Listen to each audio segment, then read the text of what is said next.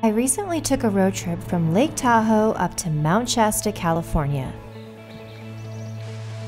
In this video, I'm sharing some of the adventures I did during my 3-day visit.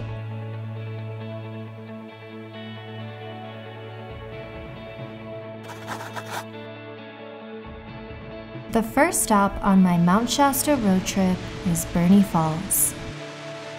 Located off Highway 89, Burney Falls is about an hour south of Mt Shasta, and in my case, on the way coming from Lake Tahoe. This waterfall is not to be missed if you're in the Shasta area. In fact, I think it's one of the most beautiful waterfalls in California. After taking in Burney Falls, we headed up to McCloud Falls, which is only an hour away from Burney, so you can easily visit both of these waterfalls in one day. McCloud Falls is made up of 3 waterfalls, upper, middle, and lower. But we decided to just visit Middle McCloud Falls because it's my favorite out of the 3. But if you've never visited McCloud, I highly recommend checking out all 3 of the waterfall tiers. We topped off the day with dinner and drinks at Mount Shasta Brewing Co. in Weed, California.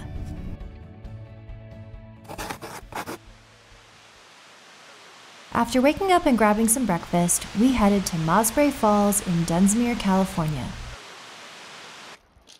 Getting to this waterfall involves walking along a set of train tracks for about a mile or so.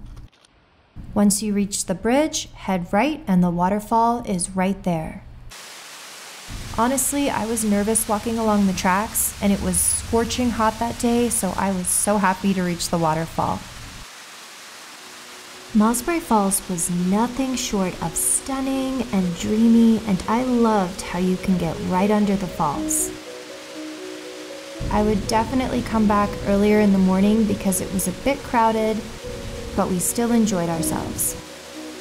An added bonus was the wooden swing that was perfectly placed in front of the falls. Later on that evening, we went on a sunset hike up to Heart Lake. After hiking about 1.5 miles, we reached Heart Lake. And at the time of doing this hike, there were tons of wildflowers.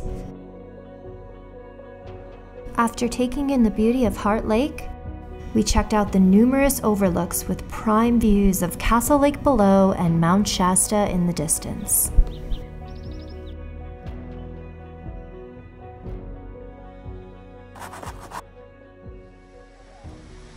On our last day in Shasta, we decided to head back to Middle McCloud Falls for a day of swimming. I highly recommend jumping in the water and swimming up to the falls. It was so much fun and so refreshing to do, especially since it was so hot out that day.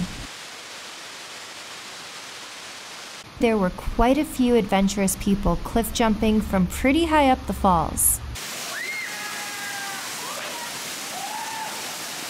I wasn't feeling quite as courageous, but maybe next time.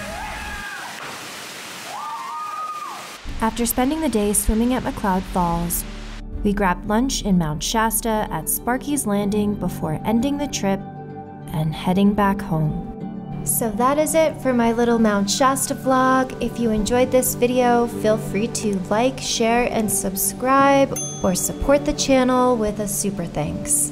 See you in the next one.